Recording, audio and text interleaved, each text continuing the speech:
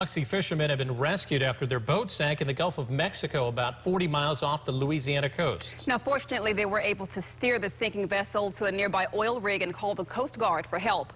This video was taken at the scene, shows one of the fishermen being rescued. The Coast Guard deployed 2 helicopters and a cutter Stingray to assist in that rescue. The men were flown to the Naval Air Station in Belle Chasse, Louisiana. None required medical attention. Now, according to reports, the boat started to take in water during a bad storm off the coast of Venice.